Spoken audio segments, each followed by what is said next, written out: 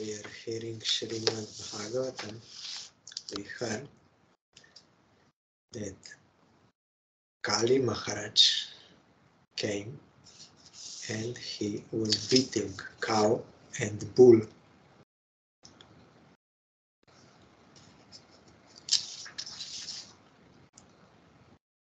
So Shaunaka inquired to why he simply punished him.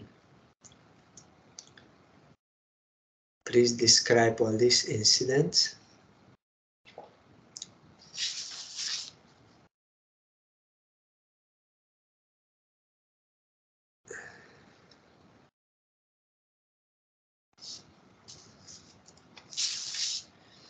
And also we heard,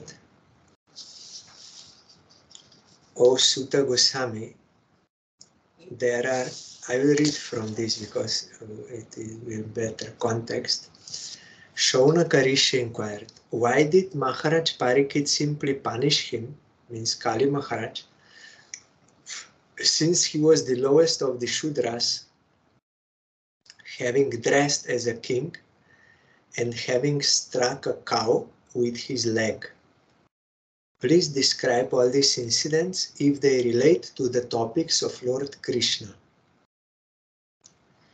And we also heard the devotees of the Lord are accustomed to licking up the honey available from the lotus feet of the Lord. What is the use of topics which simply waste one's valuable life? So those who are devotees, they only want to hear about Krishna and things related to his service, not other things, because they already understood that is valuable. Services of Krishna is the only thing valuable. All other things are waste of time.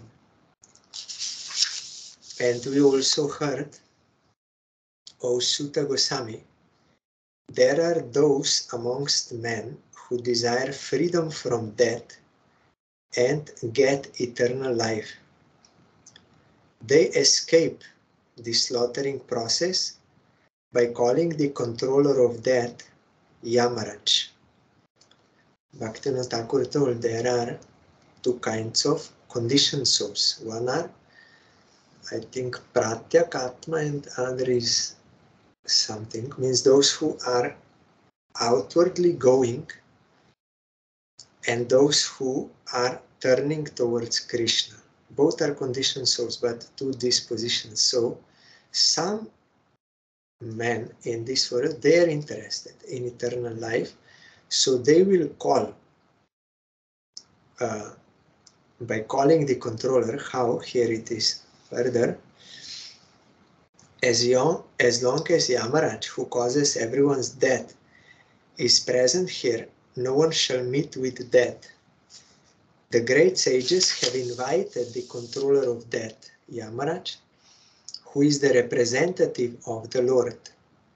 Living beings who are under his grip should take advantage by hearing the deathless nectar in the form of this narration of the transcendental pastimes of the Lord.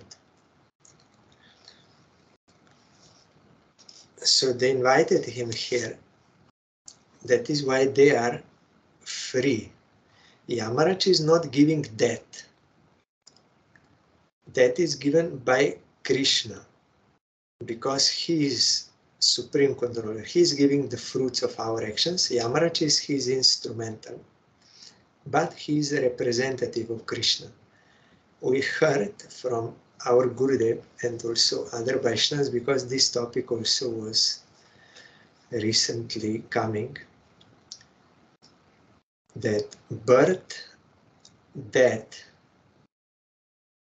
marriage, and children, they are according to prarabdha karma, you will get or not get. And that cannot be changed. What kind of activities we did in previous life, those fruits which are now bearing fruit in this life, in the form of this body, no one can change that. and everything is written there. At what moment you will take birth, at what moment you will have to give up this body. It is already written. And whether you will get married or not, or how many marriages, or how many children, already written everything. You cannot change. So then the question came from my side, but for marriage, one has to decide to get married, or for children also he has to do certain action to get. So how to harmonize these, that something is already fixed in your prarabdha karma, but at the same time you also have to work for that. Means you have to decide for that. If I don't decide, then how I can just get? You cannot. Even for marriage, someone may propose you, but you have to agree. It cannot happen just without your consent or this. So it is harmonized by Vaishnavas that according to your past karma, at a certain period of time, due to result of that, and that result will come, strong desire to get that will come, and you cannot resist. Like someone will propose you and you will agree. You cannot resist. So in that way you will get that karma. It is that fruit. Fruit will first come in the form of desire, then you will be compelled to do that action willingly. Means you will desire, you will decide for that, then you will get that fruit. That is in normal case. But for devotees, prarabdha karma can be changed. Only for devotees, not for anyone else. They may, when that result will come, it will touch you, and that desire will be there.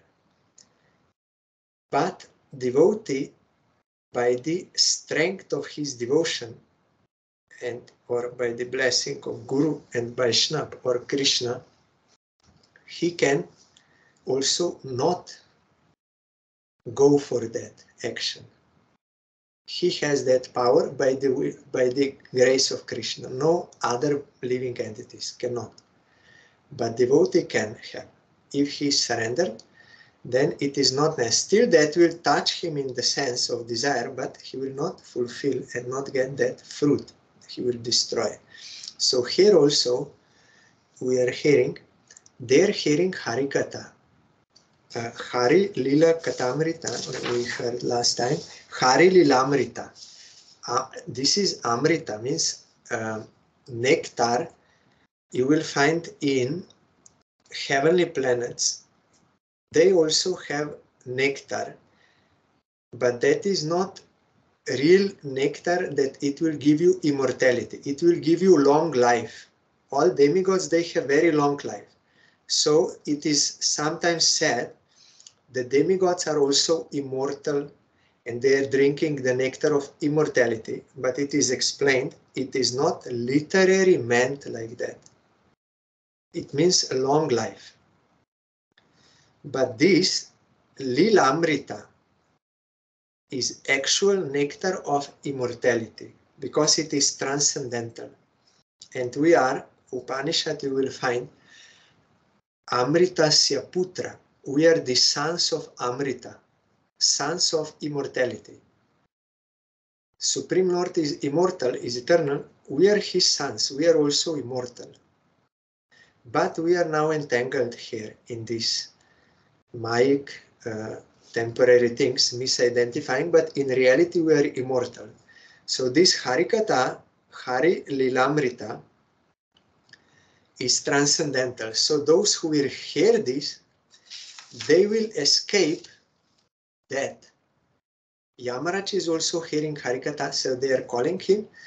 So it is like if you have some connection with police, your father is policeman or something, you may do something wrong, but they will not catch you because your father is there.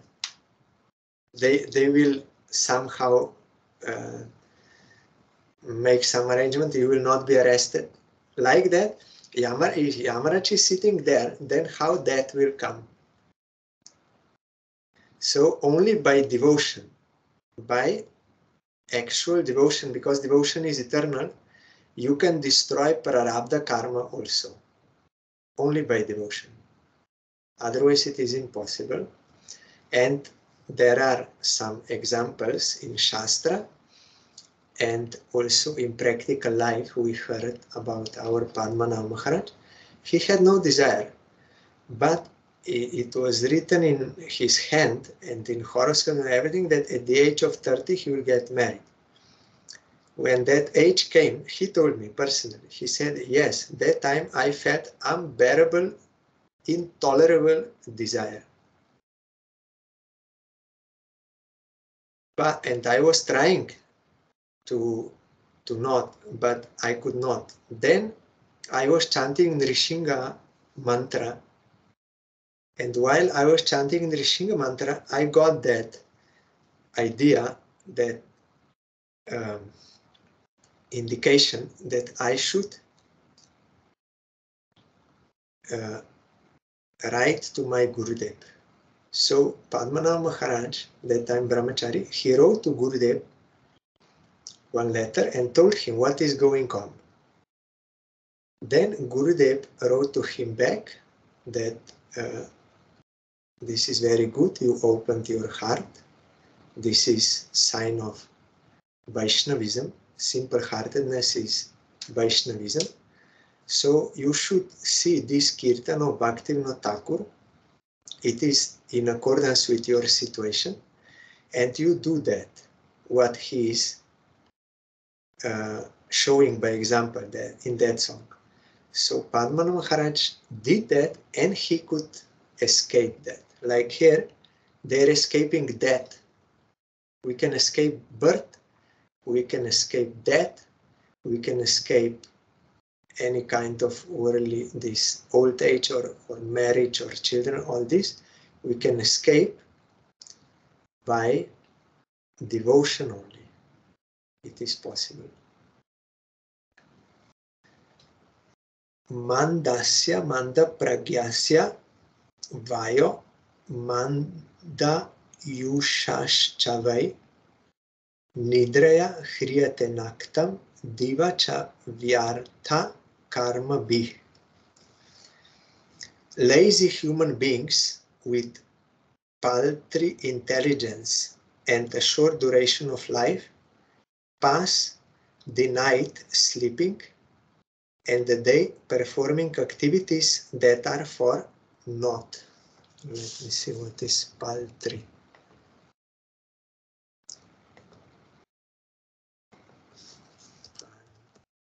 Intelligence. Lazy human beings with paltry intelligence and a short duration of life pass the night sleeping and the day performing activities that are for naught. Paltry.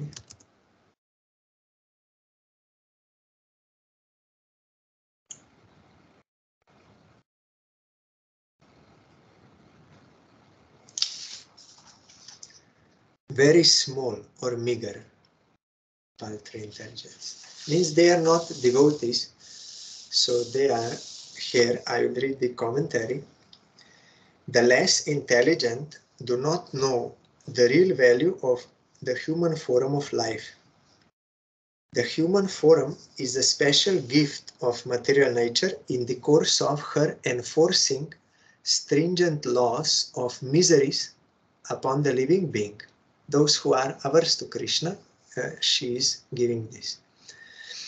It is a chance, this human birth, to achieve the highest boon of life, namely to get out of the entanglement of repeated birth and death. The intelligent take care of this important gift by strenuously endeavoring to get out of the entanglement. But the less intelligent are lazy and unable to evaluate the gift of the human body to achieve liberation from the material bondage. So here I think lazy means in the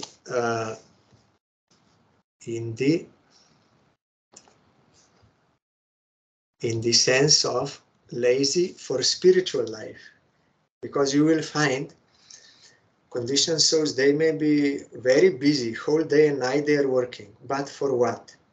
For other material things. But if you tell them to serve Krishna, they will not. No, I have no time, I cannot, like this. So means lazy in that case. Our Gurudev used to tell us that sometimes some household devotees, they came to Gurudev and they said, Gurudev, we have desire to serve, to come to the mat, to attend the function, Harikatha, Arati, we have desire. But what to do? We are householders, we have so many duties, so many responsibilities. We have no time. Though we desire, but we have no time. For you, it is easy. You have given up everything. You are just chanting Haribol, Haribol, Haribol. You are getting everything. But we have so many things to do. So we have desire. Then Gurudev explained to them. Yes, okay. Do you find time? How many times during day you eat? Then they say 3 times or 4 times, because that is necessary. If we will not eat, then how we will be strong and how we can work? So Gurudev said, this is your answer. You are feeling the necessity of the body. So you take time. Although you may be working whole day, but still you will take time for lunch, for dinner, for that. You in office, you will say, now I will go to take lunch. You will take time. Because you feel that necessity. But you are not feeling the necessity of your soul, which is Harikatha, devotion to Krishna. So you are not feeling that type of hunger. Necessity is the mother of invention. When you feel some necessity, then somehow you will invent a way how to get that. Like some people who are addicted to drugs or alcohol or something, they will find some way how they will get that, because they want that, it is their necessity. Or for food, it will take time. So Gurudev said, because our Atma is not awakened, that is why we don't feel this necessity, so we think we have no time. But if we would feel that necessity, we will find time. We cannot remain without that. Like fish cannot remain without water. Devotees, they cannot remain without hearing and chanting about Krishna. It is impossible for them. So Gurudev gave example of that old Mataji in Calcutta Mat. There was a very bad weather. No one even went out anywhere. And she was living little far from the mat, but in spite of that bad weather, storm, she came to the mat and was hearing Harikatha. Then Gurudev asked her, how is it that you came? There is a very bad weather, no one goes anywhere, but you came, how is it? And she was an old lady. Then she said, yes, I know, it was very bad weather, but I was in the house and they were only speaking those worldly topics again and again, and only that, blah, blah, only speaking. So I was feeling suffocation. I could not remain there. I had to hear about Krishna and do kirtan of Krishna, so I had to come. So in spite of very bad weather, because it was her necessity, she came. Not other, no one came. So Gurudev said, yes, your Atma is awakened. You are feeling this necessity and you don't like those. Like here, they said, if it is related to Krishna, then tell us. We are not interested in other topics. That is waste of time. So here also, so Gurudev gave one example during Second World War. Hitler was the dictator and his right-hand man was General Goering. But that was before Second World War. Not during, but before. So once Goering, in one newspaper, he explained that he recruits people for his army. How? When people will come, he will divide them into 4 groups. One is clever, means intelligent, and industrious. He's very working. Industrious means likes to work. Then another is clever or intelligent and lazy. Another group is stupid and industrious. And the 4th group is stupid and lazy. So Goering said, I take into army clever and industrious and clever and lazy. I take them, but I make the chief general one who is clever and lazy. Then they ask him why. He's the leader. He has one quality less. He cannot work hard. Then Goering said, because it is not in our interest that we will always fight. So if I put the clever and industrious in a leading position, then always he will fight. He will start war. Somehow he will start war because he has to always do something. So he will fight.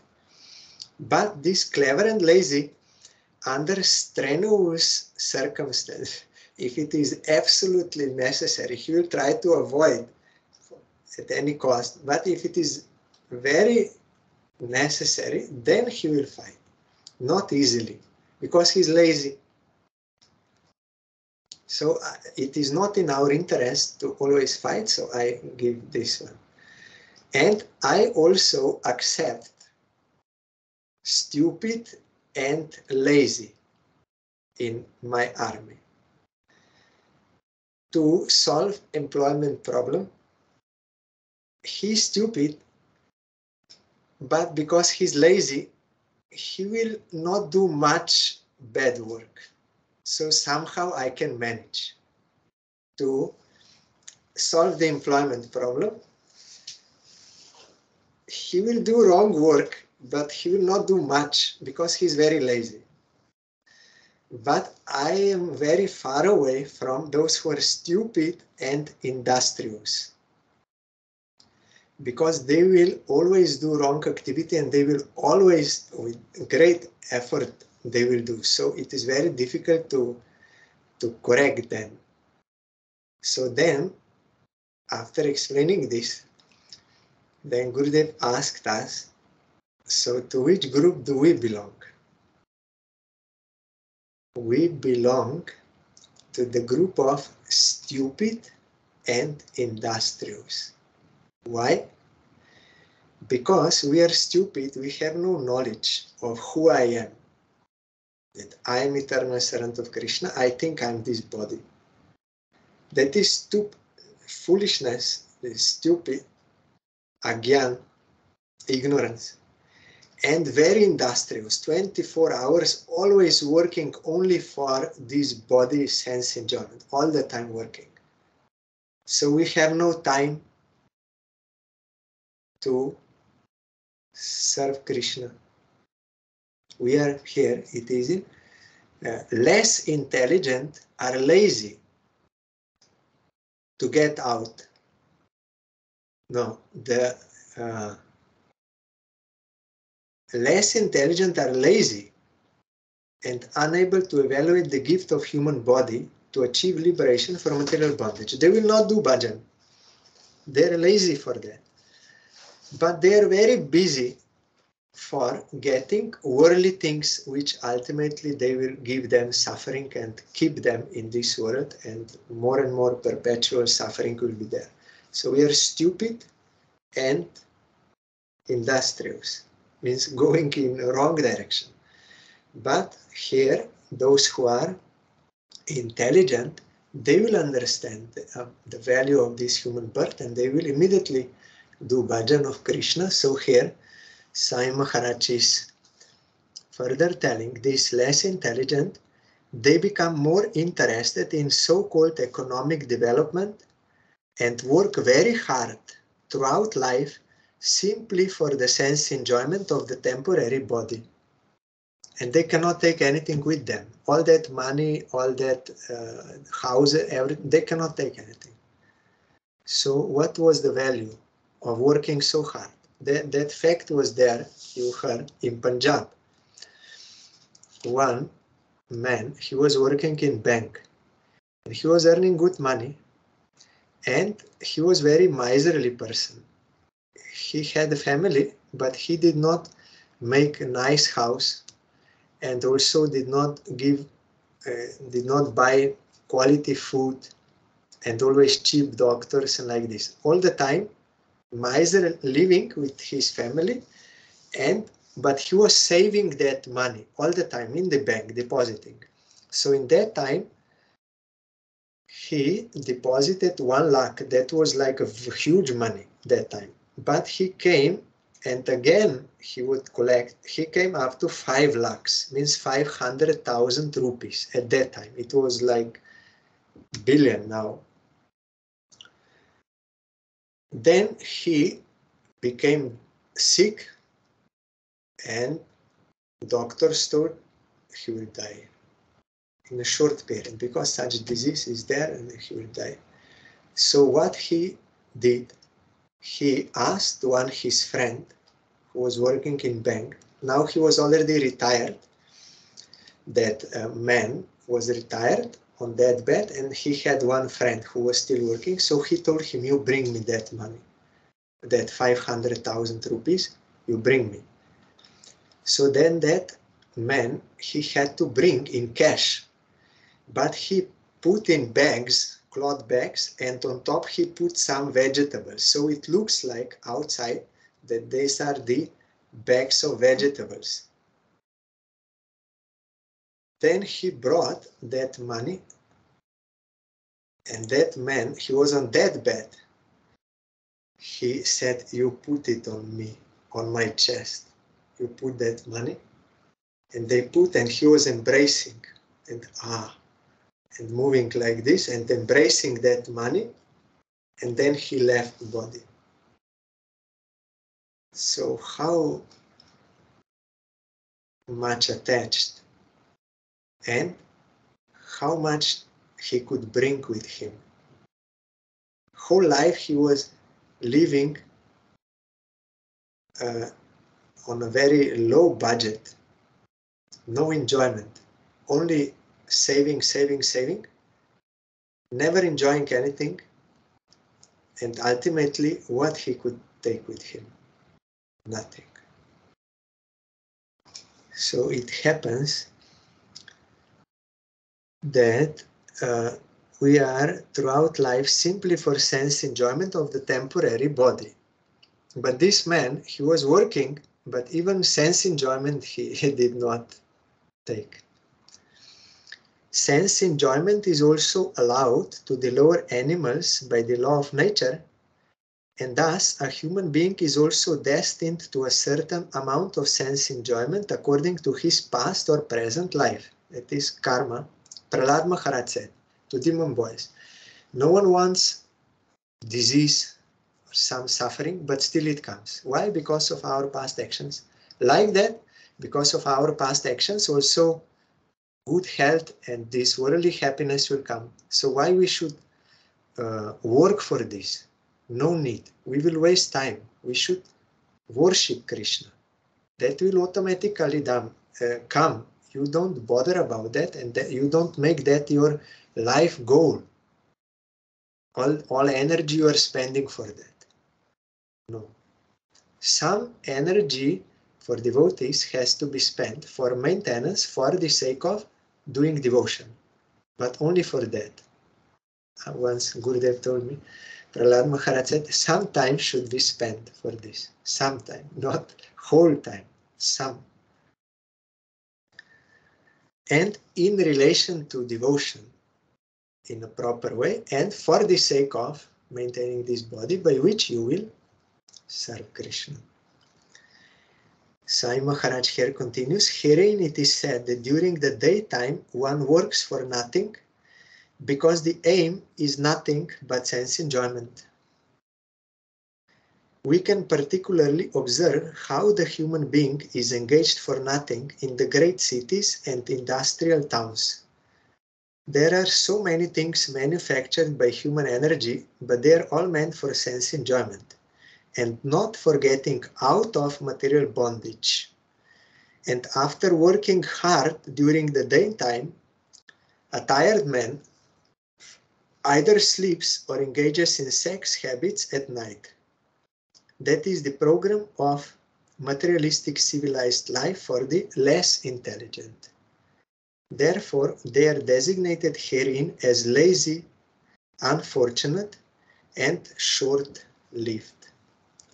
So this is misfortune if someone did not get that awakenment by the grace of sadhu and past sukriti, that he will understand that life is not meant for this. But unless one gets this, he will think in this way. Life is meant for sense enjoyment, and I have to work for sense enjoyment. There is nothing beyond this. So we have to somehow try to make them do some sukriti, knowingly or unknowingly, so that they may get that understanding that life is not meant for this, it is meant for service of Krishna. Then they can be happy. This will be compassion to them, actual welfare. To give them more and more sense gratification, that is not compassion to them. Compassion is to somehow inspire him to serve Krishna, but he will not accept. So somehow or other we have to help him do some sukriti in some way, then that will help him either in this life or next life. That will be real compassion to him. Suta Uvach Yada Parikshit Kuru Jangale Vasat Kalim Pravishtam Nija Chakravartite Nishamya Vartam Anati Priyam Tata Sharasanam Samyuga Shoundir Adade.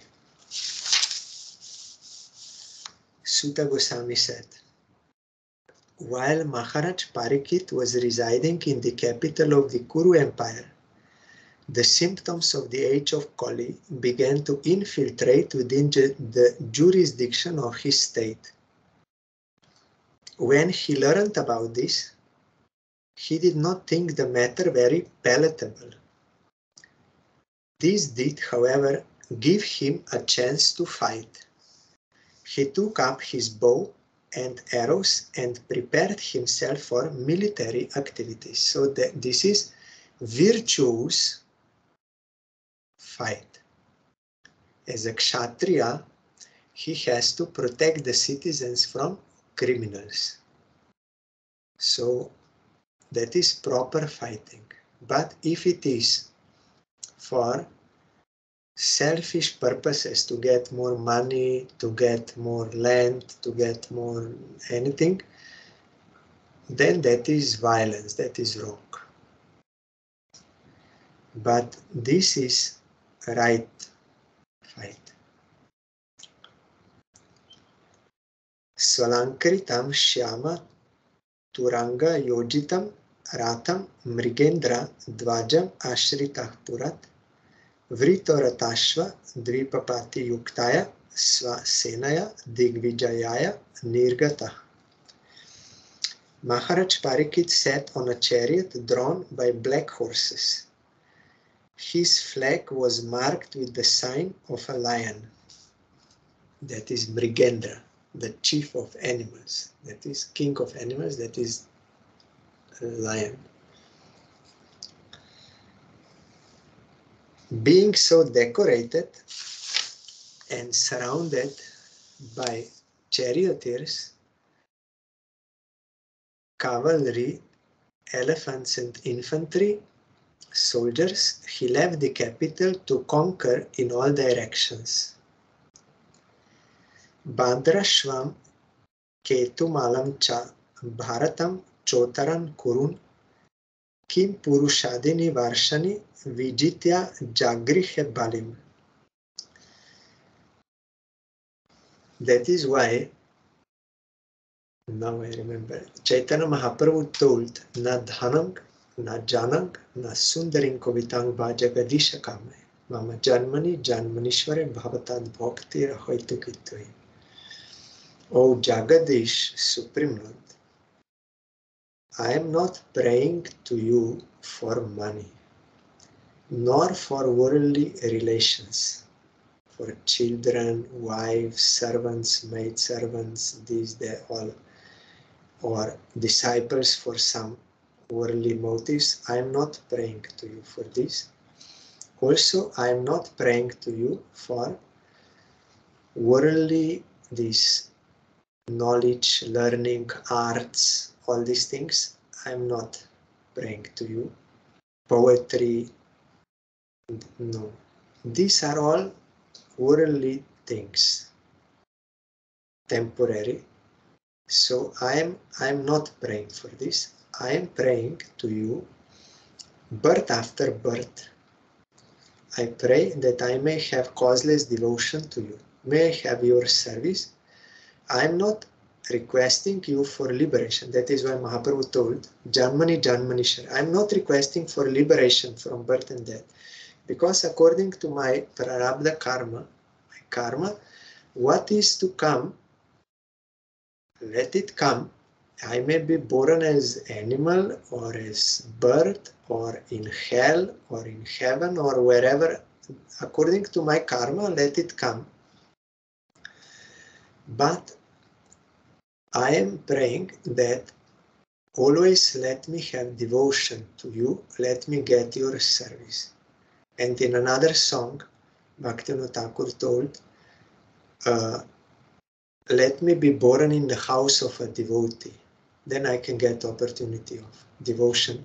I don't want to be Brahma in Brahma Loka with such a long life and so many things material.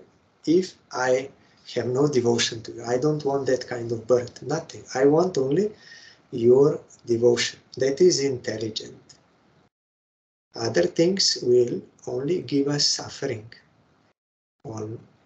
in the end, because they are temporary, so inevitably they will end and there will be separation grief due to attachment.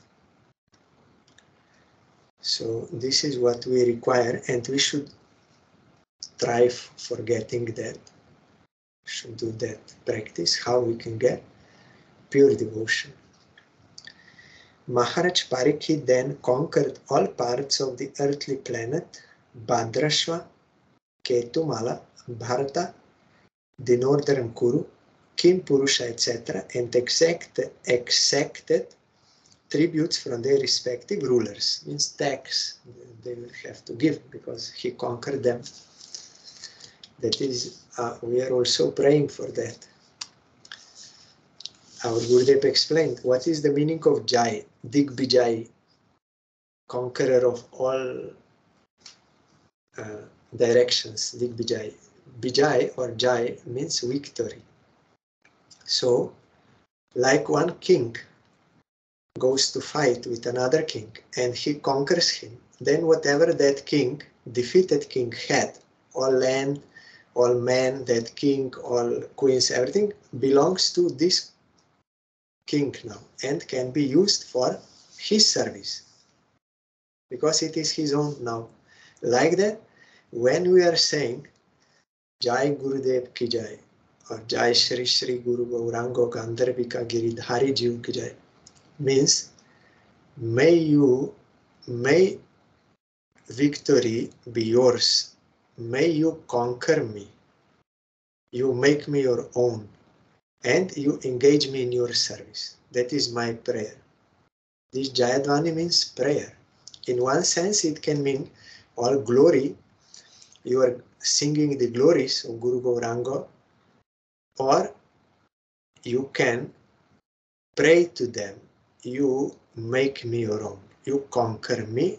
You engage me in your service. Without your grace, I cannot get your service. So you kindly grace me with your service. This is Jayadvani. So here he conquered and they had to pay. Also Mahaprabhu told, Prem bina byarta daridra jivan das kori betan more deho premadhan. This life without love of Krishna is poor and futile, useless. Without love of Krishna, life is always poor. Someone may have millions of euros or dollars or rupees, billions, but still he is very poor if he has no love for Krishna, because that is all for nothing. And it is temporary. He will lose it in due course of time. And useless. No use of that life. That is why Mahaprabhu told, Das kori beton more deho premadham. Therefore, you kindly employ me as your servant. And you give me salary. What is that salary? Love for you. More service of you. You employ me. We have to make this application. We have to request. Kripaya tava pada pankajastita duli sadrisham vichinta. O Supreme Lord, by your mercy, kindly think me as your dust at your lotus feet. Make me your servant, engage me in your service. That should be our prayer and aim. Otherwise we will waste for nothing. Tatra tatropashrinvana svaparvesham mahatmanam pragiyamanam chayashah Krishna mahatma shuchakam atmanam cha paritratam ashvatamno stra tejasaha sneham cha vrishni parthanam tesham bhaktim cha keshave tebhyah paramasantushta priti ujrim bitalochana mahadhanani vasamsi dado haran mahamana. But if it is the desire of Krishna like that, or Gurudev, then one can marry and have children for the service of Krishna, to cooperate for the service of Krishna. Only in that case, that is useful, otherwise it is not.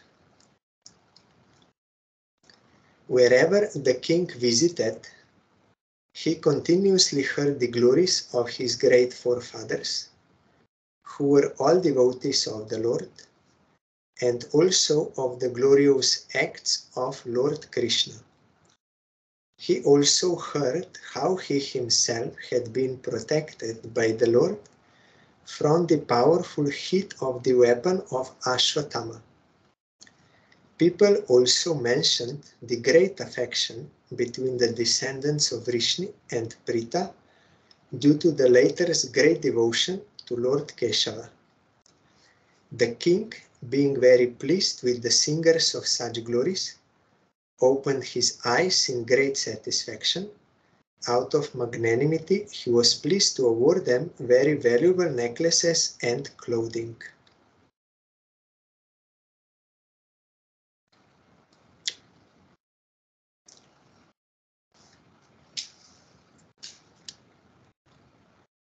So this, he was pleased with this, with devotees.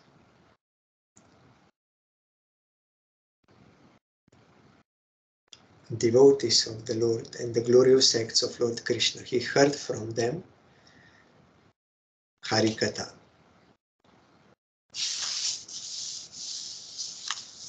Saratya, Para, Shada, Sevana, Sakya, Dautya, Virasananu, Gamana, Stavana, Pranaman, Snigdeshu, Pandushu, Jagat, Pranatim, Chavishnor, Bhaktim, Karoti, Nripatish, Charanara Vinde.